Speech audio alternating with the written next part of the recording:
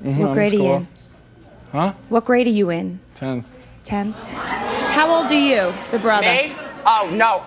You're acting like you're the older brother, but you're... No, there is another brother. She does have an older brother. Her older brother is the one constantly giving her money. Constantly. Because... Yeah, because he likes Gazim. You're the only problem. He likes Gazim. No, he can't, because he doesn't want to see you in jail every time you get in trouble.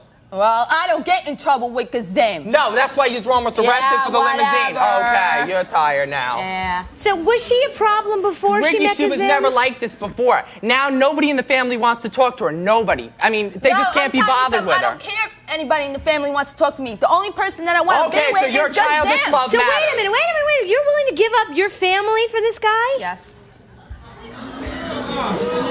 That's how much I love him. Think about that. You're 20 years old. You've had your family 20 years. You've known this guy 6 months. You're willing to give up the relationship you have with your family for this. I don't have a relationship with my family, and I'll give up my family just to be with Gazim. Yes, I would. Ricki, so when he's in high school, she'll be his teacher.